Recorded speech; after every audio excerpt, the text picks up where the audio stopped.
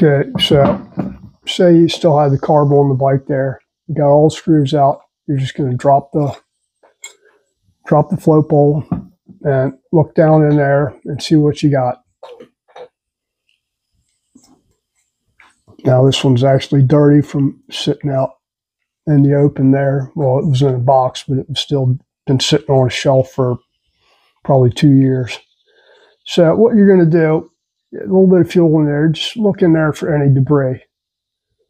You'll see it.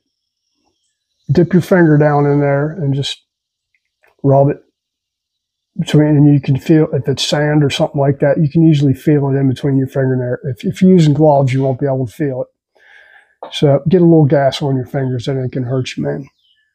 It probably will if you do it every day for years and years and years. But just rub a little bit on your fingers and see what you got.